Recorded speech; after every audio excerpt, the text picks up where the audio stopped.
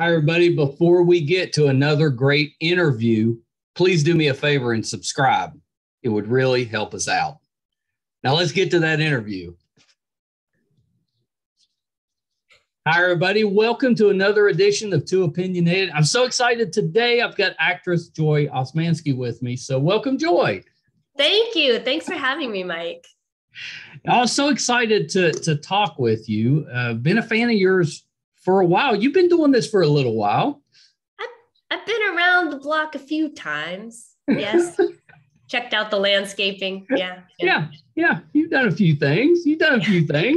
So lots that I want to talk about. But before we get into all that, tell me a little bit about what got you into acting. Why did you want to become an actress? I wasn't someone who knew very clearly early on. That wasn't me. I was past college. I was working as a graphic designer. I think I'd been out of college for about 3 years. Yeah. And so I've had multiple lives. And for me, that's been a good pathway because maybe that's helped me stay in this job as long as I have, because I know what the alternative is. And for me, it wasn't the right thing.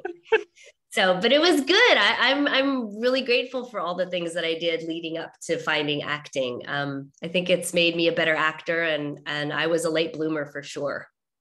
Yeah, I think that's pretty neat. When you were in school, did you take a theater class or anything like that, or did it all come? No, no. Wait, I took a mime class. We can just. How does that work? Let's just keep going. I took them and I was in some plays, but I did them mostly as a dancer. I was a dancer my whole life. And so it wasn't something that I did seriously, and I never considered becoming a theater major. Yeah. Like I say, I was a late bloomer. I was very thick-headed about it. It didn't occur to me till much later that this is what I actually wanted to be doing. Yeah, but don't you think that probably helped you to figure that out? I think so. I certainly didn't have too many stars in my eyes when I very deliberately chose this path. Like I said, I've been out in the world. I've been earning a paycheck. I stepped away from that. I knew what it meant to have a steady job, but I also knew what it meant to be dissatisfied and creatively unfulfilled. And ultimately, that's what pushed me into doing what I do now. Was just boredom. Do you still draw? Like just for fun? I do. Not as much as I wish, but I still love to do that, and certainly do that with my kids a lot. And so again, those skills still come in handy for sure. Well, yeah. It's always nice to have something outside of your main profession to fool around with. Yeah. Agreed. You need something. So once you decided to get into acting, how did you go about that? Did you go into commercials? Did you try to find roles as a dancer? How did you? No, because I'm a perpetual nerd. I went back to school. Yeah, there you go.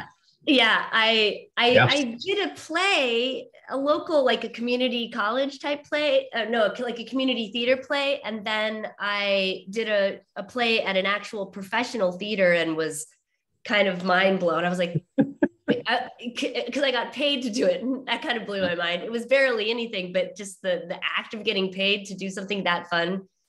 And then I thought, I don't know what I'm doing. So I went to grad school for acting and went to UCSD and did that amazing program, and then made the move to Los Angeles almost on a whim. I mean, I was planning to go to New York, where theater thrives. Yeah.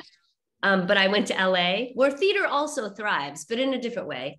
And was just very fortunate there. It was a confluence of events. It was training. It was hard work. It was luck. It was all those things. But it worked out okay for me there.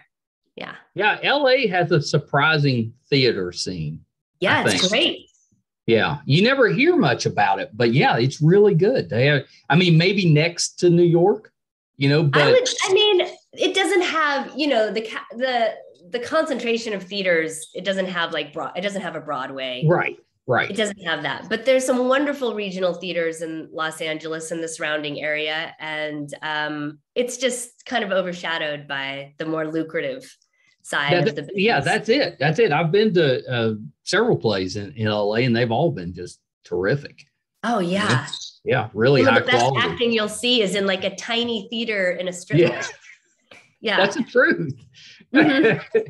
When you were dancing growing up, were you doing competitions?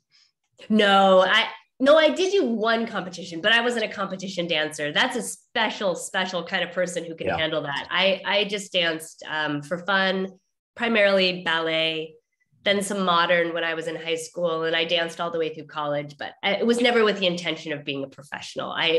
You have to be obsessed to do that.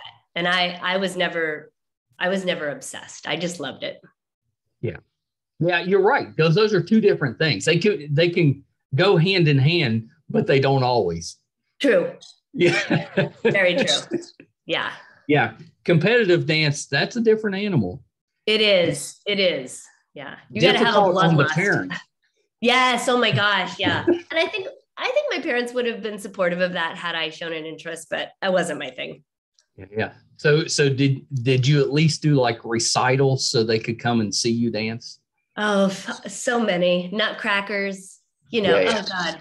Yeah. I mean, God bless the parents of dance kids. It's unrelenting. It's unrelenting. Yeah. Oh yeah. It never stops. You think sports like dance is a sport?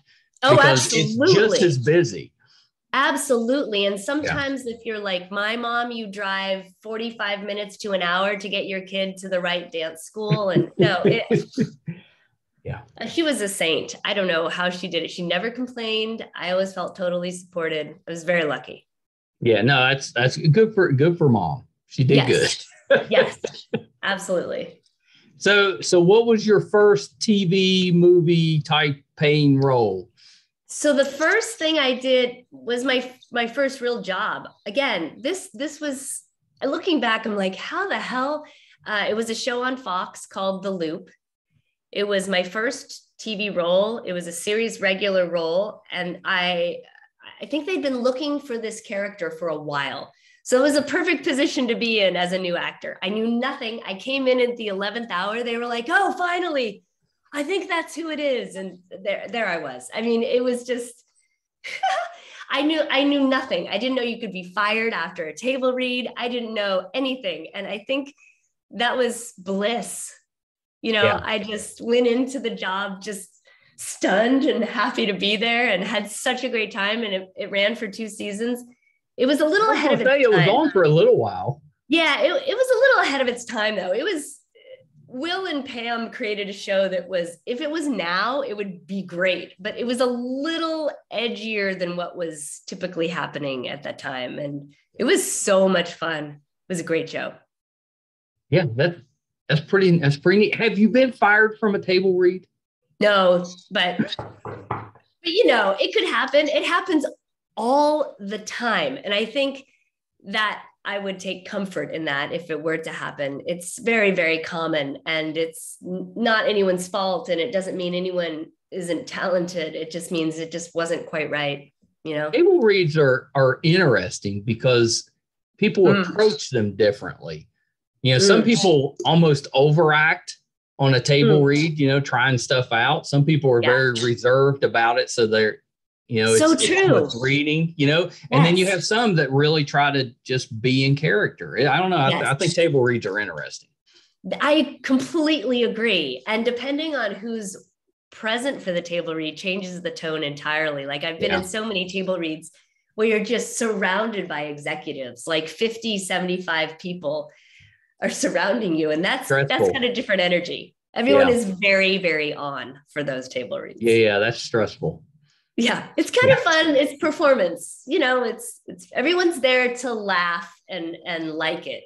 So I think generally speaking, most of the table reads that I've been in, the energy is really good. Yeah, that's good. That's good. I wouldn't want to do the one where you have the one executive comes down and he's just looking for a reason. Yeah. There's plenty of those too, I think. Yeah, that must not be fun. Oh. No.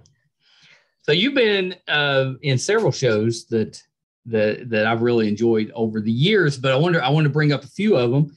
Sure. You did a couple of episodes on this show called Men of a Certain Age that I love that show. I was so disappointed when that one didn't last long. It lasted a couple seasons, but it did. But again, I just think it's an example of one of those shows that's so good. And I don't know, it was critically acclaimed. People loved it, but not enough people saw it. I don't know.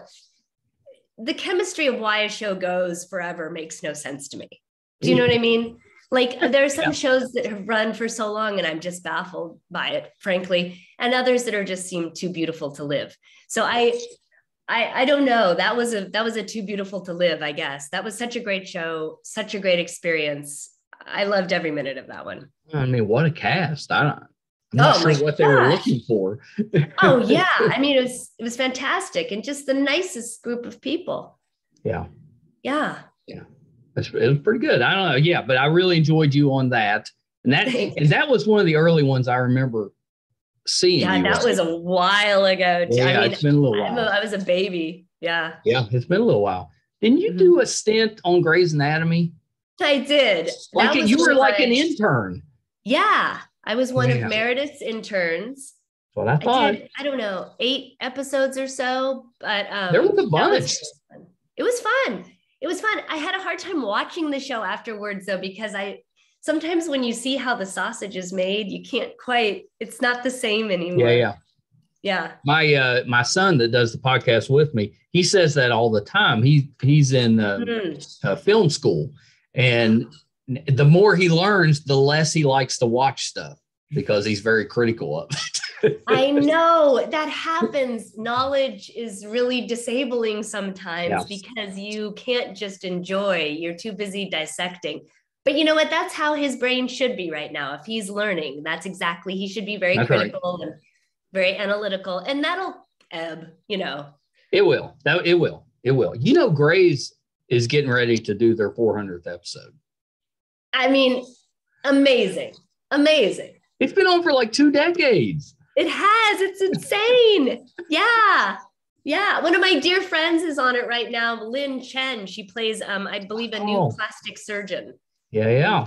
Yeah. She's wonderful. And the show is phenomenal. I mean, my God, it's a world. It's a whole world. I'm not sure there's been a few, Law and Order and some shows that have been on just as long, but you've got to really watch, some of that cast age.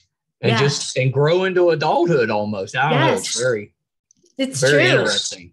Yeah. It's true. Yeah. In real time. It's fascinating.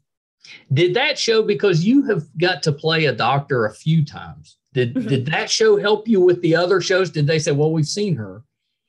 No, I don't think so. I mean, you know what the thing is, when you go in for an audition for a doctor, I honestly think one of the main things they're looking for is just so you can, if there's medical ease, that you can handle it without looking like you're thinking too hard. That's a good point. Yeah, that's a good point, because it's a complicated dialogue sometimes. It can be. And if you can treat that language casually, I think that is a real factor in your favor.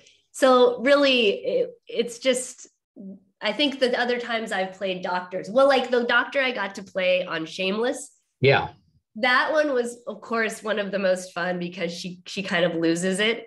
But yeah, that was another case where I just had so many scenes with Bill Macy and sitting across from him talking about his sperm. And you just have to be able to deliver this information with a straight face as if you do it every day. That's really the main thing about playing a doctor. Yeah. Yeah, I would be terrible at that. It's not easy. It is not easy. No, it's foreign language. I don't know anything about oncology. I have no idea what I'm talking about. Well, and I probably couldn't deliver the lines with a straight face, and just the whole situation, I think, would get to me. I'm very impressed with acting.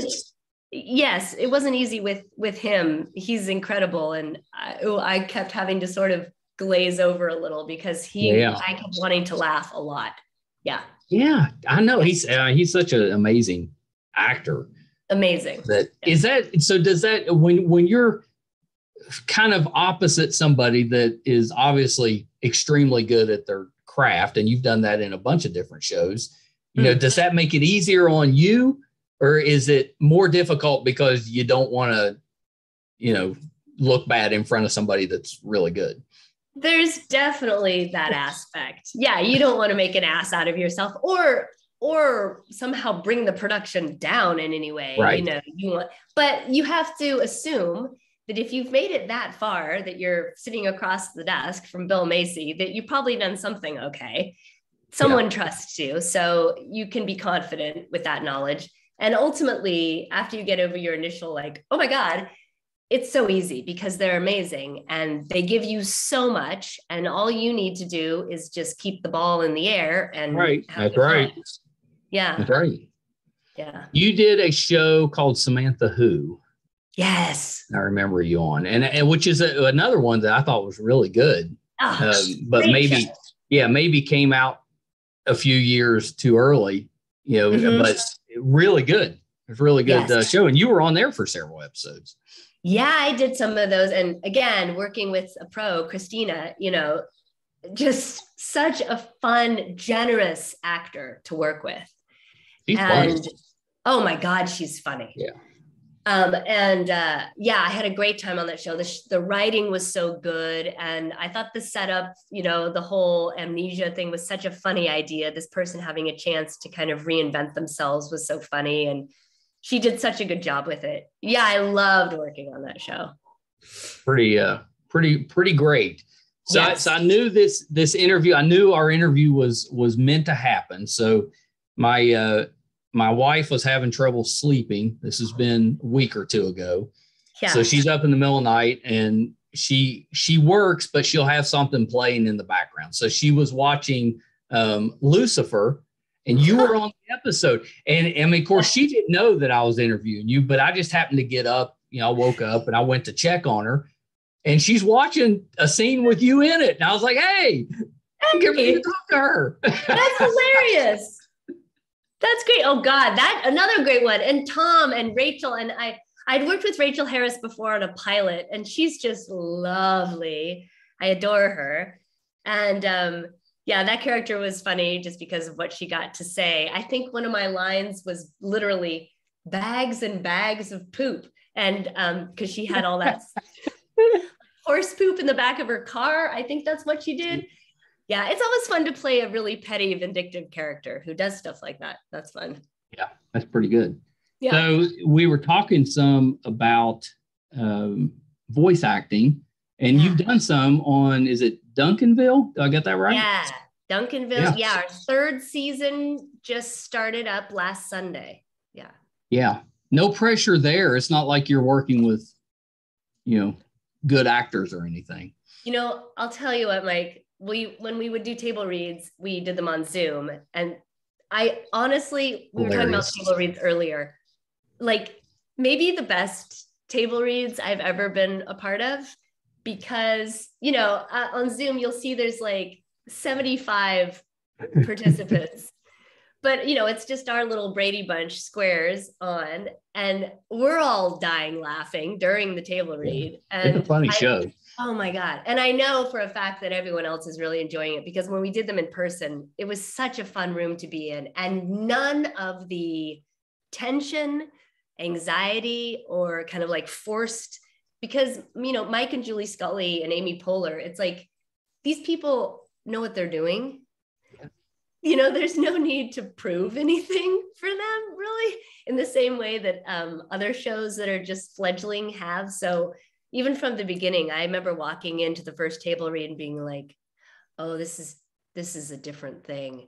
And then I remember sitting next to Amy. I think Amy was on one side of me and maybe Ty Burrell. And I was just like, what is happening right now? Rashida Joe, you know, Wiz Khalifa pops up on a Zoom and his square is always like full of pot smoke. Oh my God, it's hilarious. And he is so funny and kind. He's such a good guy.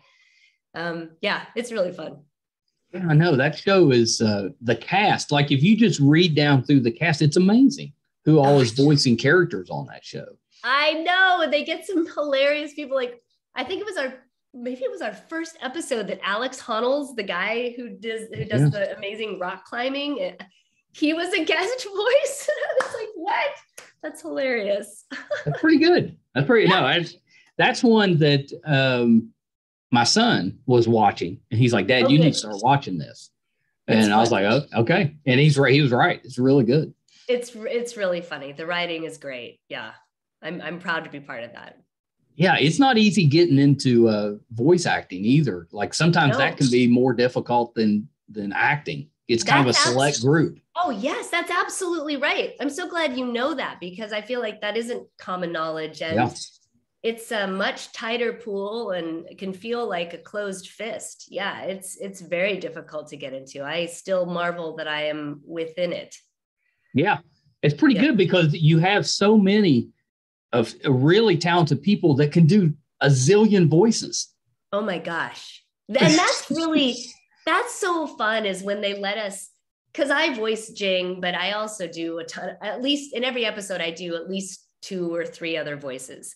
Yeah. And it's so fun to just do a couple of things here and there. And they just let you go. You know, they're so supportive, and they don't give a whole lot of direction. There's just a lot of trust in the show. And that's very empowering. Yeah, it's pretty great. That's pretty great. And yeah, you're in now. So now when you go for other voice gigs, they'll be like, oh, great, she knows what she's doing. She's in. It helps. It definitely helps. Yeah, you're definitely vetted by something that you're currently doing, for sure. Yeah. So Stargirl, which, I'm a big, back in the 90s, I was a comic book owner. That's how I put myself through college. I owned a couple of comic book stores. And I was always a big Justice Society fan. So when, nice. When the CW decided they were going to do Stargirl, I was very excited. And it's lived up to it. It's turned out to be a really good show. Great. Oh, I'm glad to hear that. Thank you. Yeah, it's been a singular experience working on it. Truly. Yeah. So you play Tigress, who's kind of a badass. Yeah. Yes, which I have a poster of Tigress up in our office, and my son, who's 6, had a little neighbor friend over, and the neighbor was kind of eyeing it because I look scary in the poster. And I heard my son go, "That's my mama.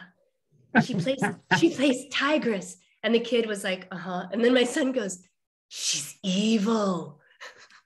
And I was like, no. I was like, no, it's just me. Because the kid was like, "Oh God." Yeah. Oh no. Who knew? Yeah. Did you have to train for that? Did you have to do some special training for that? Yeah. Yeah. I mean, but that's really honestly where the dance training kicked in, and hardcore. Oh my gosh. I'm so grateful. Were it not for that, I wouldn't have been able to do nearly as much as I was able to do. And I did as much as I possibly could because it's so much fun. And my respect for stunt performers is immeasurable. Talk about athletes. They're just incredible. Very humbling to be around stunt performers. You think, "Oh, I'm an actor. I'm all brave. I'm going on camera. I'm baring my soul. I'm whatever." No, they're literally risking their lives. Yeah. So what I'm doing is a form of bravery, but what they're doing, my jaw drops. Yeah. I could see where dancing would help, because Tigress, very acrobatic, her abilities tend to lend to that. So you would think that dancing ability would fit right in with the way she moves. It helps. It helps you learn the choreography of the moves. It helps you just process where you are in space. Yeah. There's a really incredible sequence that's going to be in our upcoming season. And I was so grateful for my dance training, because it's a long sequence, and it just helps to understand where you are in the world. It sounds like a fight sequence. It's pretty amazing. Yeah. That's exciting. Yeah. When you got the role, did they send over a bunch of the comic books, or did you have to do your own research? No, Mike, when I got the role, I didn't even understand what it was, because when I auditioned for it, they gave you, as they often do with these kinds of projects, they give you sides. They're just written for the audition. They're not real. There's no real character names. It's all coded. So I was doing a play at the time in LA at the Taper, and I was just in the thick of that. And I was like, I don't have time to do this audition. Right. I just don't have time. And then I looked at the material and I was like, oh, that's really funny. It's funny. And And for the longest time, honestly, I thought it was Supergirl. I didn't understand what it was really. And I did the audition and got the role. And Mike, then they told me, oh, this is a dual character. This is, and I looked at, this was me on Google. I was like, Paula Brooks. Oh my God. And then I was like, Tigress. I was like, oh God. I mean, I was just, and I think that might've been where I stopped. I was like, I can't look. It's too much. It's scary. I better not look. Yeah, there's a lot of backstory there. There's a lot of backstory, a lot of iterations, a lot of legacy. And I was like, this is going to freak me out. It's going to freak me out. Yeah, it's pretty cool. Yeah. We had Stella came on. I know, and I adore her. I adore Stella. Yeah, she was wonderful and does such a good job on the show. She's fantastic. Yeah. I think your family dynamic with the three of you is that to me, that's fun to watch because there's a lot going on there. You know, it seems like, you know, even when you give each other a lot of looks, let's say it that way. As parents do. Yeah. No, Neil and I feel so fortunate to work with Neil. He also has 2 kids. You know, he's a working actor with children and a family, and there's just a common language that clicks in that case. And I'm not saying you have to be a parent to play a parent by any means, but for us, it made building the vocabulary of our family really simple. Yeah. And working with Stella was so easy, and we all just clicked very quickly. It was really nice. Yeah, she's pretty talented for being so young. She's amazing. Yeah, she really does a good job. I mean, it's impressive. Yeah, no, she's got a sophisticated understanding of the psychology and the emotion of her character, I think. And you can tell it's very, very grounded. And she has to put up with me and Neil being just total goofballs. We're such goofballs on set, and Stella's so professional, and Neil and I are like, yeah, that's hilarious. Yeah. Which is exactly what it's like. Because as you get older, you get to that point where you're comfortable enough to goof around a little bit. But when you're younger and trying to establish yourself, you try to be very professional. Yes, absolutely. And then you do it for long enough, and you it's true, and you get a little goofy. It's so true. Yeah, that's true. So have you finished filming season 3? Yes, we wrapped season 3. And it's a great season. I'm really excited for people to see this one. I feel like every year Jeff has taken it to just the right place. Do you know what I mean? Like, I felt like the first season was such a wonderful sort of retro throwback. There were all these wonderful, like, Back to the Future feels to it. Yeah. And then season 2 got dark. I mean, Eclipso was really scary. I found that he's character dark. Yeah, like really, like my kids weren't allowed to watch any of that. He was scary in the comic books. Yeah, absolutely. Yeah. So I feel like that was the right place to go for a second season, you know, because you want to see you want to see that it can go there. It has the potential to go to a dark place like that. And then the third season, I think it has the ability to get very complex. And I think people are going to see that happen, which is cool. Oh, it's exciting. It's not like Jeff doesn't know what he's doing. He kind of knows the comic book side of it. Yeah. Decent track record. nicest human. Oh yeah. He seems terrific. Like when you watch him on interviews and stuff, he just seems really like just a good guy. He is. And you know, it really trickles down from a showrunner. Yeah. And one of his biggest priorities, I know for a fact, because I asked him about it in season 1, I was like, why is everyone so nice? Because literally it was disarming and not typical. And he was like, oh, that was the first thing we look for. And I was like, yeah, I'm going to like it here. I think I'm going to like it here. Yeah. They did a good job, I thought, casting the Justice Society, you know, the original one for the flashbacks and stuff. I was like, they did a pretty good job with that. They did a great job. Yeah. All those callbacks are so fun. I know. Yeah. It's been pretty good. I thought they did a pretty good balance, you know, with paying homage to the history and the comic book side of it, and still having the teen angst, kind of feel that the CW is kind of known for. Yes. Yeah. I think you articulated that perfectly. And I think, yeah, because there are certain expectations when you're on a certain network, but when you're doing something with this much legacy, the fans have certain expectations too. So you're having to meet the needs of both really ingrained users and then the people who are new to the content. So there's a lot to juggle. I'm glad that is not my job. I would have no and they idea. just keep adding shows. Oh my gosh, I know.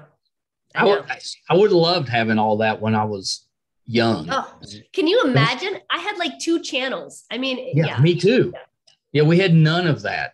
I was so into the comic books and fantasy and sci-fi and all that stuff, and there really wasn't much. There was Star Trek. Yeah, you got Star Trek, and you had Star Wars, back in the 70s, and a few others. Do you remember that show, The Greatest American Hero? Of course. Yes, I've tried to get him to come on the show. Oh, I love that show. Oh my God. That's a cult classic. Yeah.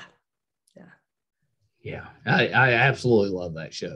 And he's still out there. Yeah. One day I'll get him come on.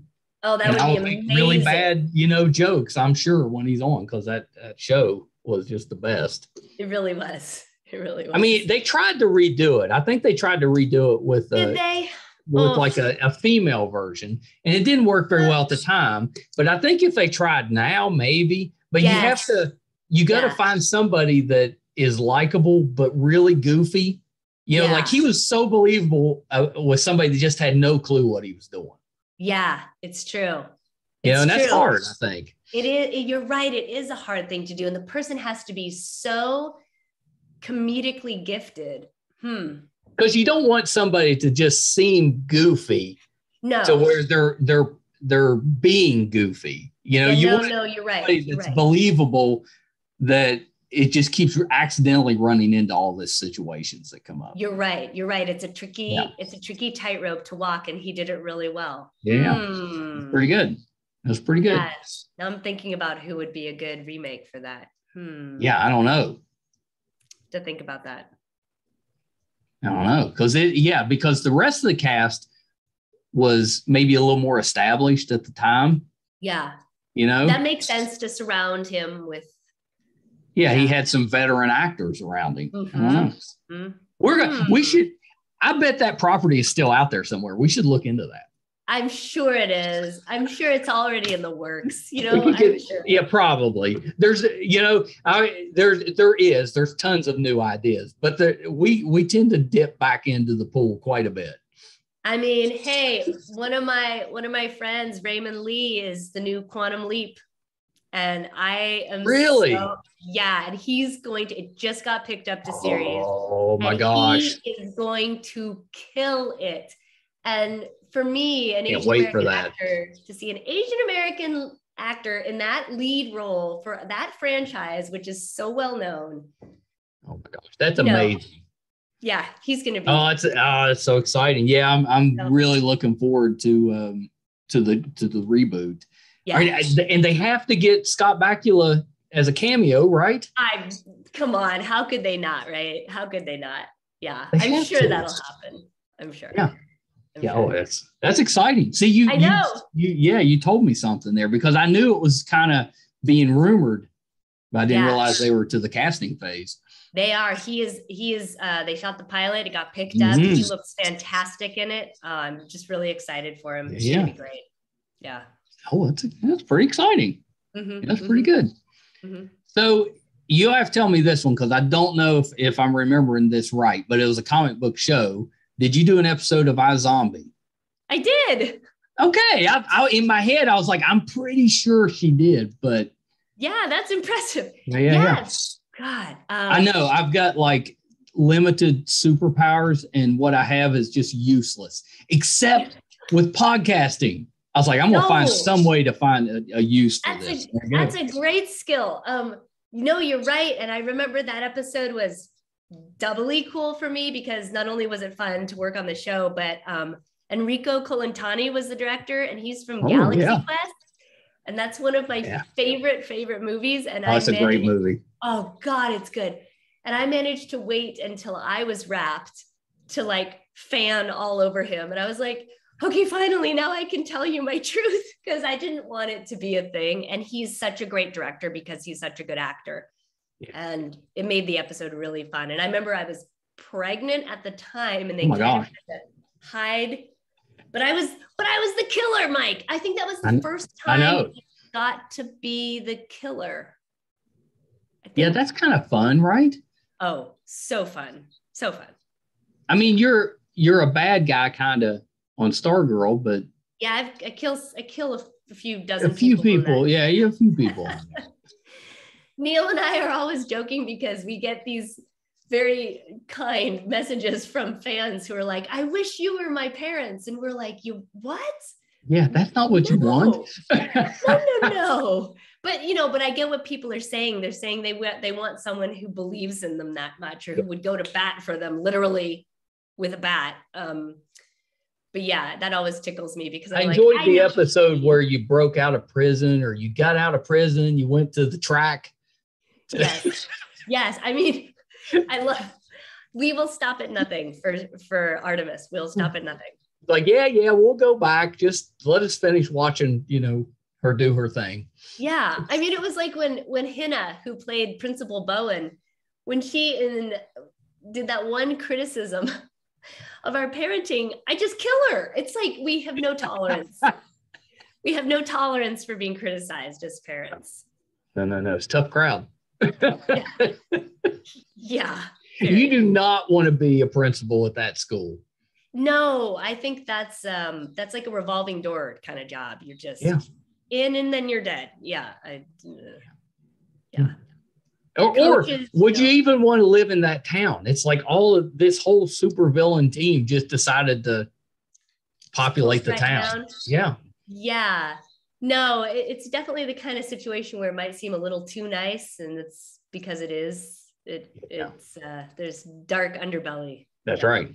All right, so a couple more, because I know we got to wrap up. We loved you on Santa Clarita Diet. Oh yeah. Yeah, that was a fun show. That was an amazing. To me, getting to work with Drew and Timothy, I've always been a huge fan of Drew Barrymore, and I was a huge Deadwood fan. So me too. That show. Oh, so to work with him and to get to work with him in such a fun, funny way, to see him as Seth on Deadwood, where he's just like gritted teeth the whole time, and he's just got that brow. And then on this show, he was so goofy, and I think that was really, and he's so good at that, actually. Yeah, he really is. He plays it really well, and that is not something that a lot of dramatic actors do, and he does it well. No, because he's the tough guy, the silent tough guy. Yeah. He did that on Justified too, and he's so good at that. And when you see him doing comedy, you're like, what? But he's so good at it. So good. Very kind, very generous. Both he and Drew created an environment on that show that was really wonderful. And that was also Victor Fresco created that show. And God, he's good at that. He did Better Off Ted as well. And just I love Better Off Ted. That was another one that didn't get a good enough chance. It really didn't. And I remember having such a good time on that set too. I just think there's certain showrunners that create a culture in their work. Do you know what I mean? And that makes people like me be like, I want to work with you. I don't care what it is. I just want to be part of it because I know it's going to be good. Yeah. When they come calling, you're like, yes.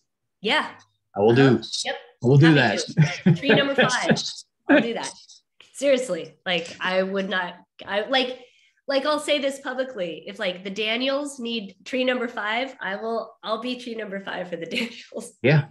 I think everyone would be. Well, and tree number 5 will probably end up being, pretty popular. Great character. Yeah. It will. It's so true. Oh man, it's amazing. It's not just a tree. You're right. You're right. With them, it wouldn't just be a tree. Yeah, they're phenomenal. So last one I wanted to bring up, when I was just a little boy, I used to love to watch the original SWAT that was on like in the early 70s. Now I was watching it probably mid 70s. So I was watching the reruns, but I had a SWAT van and the little 12-inch figures, dressed. I love that show.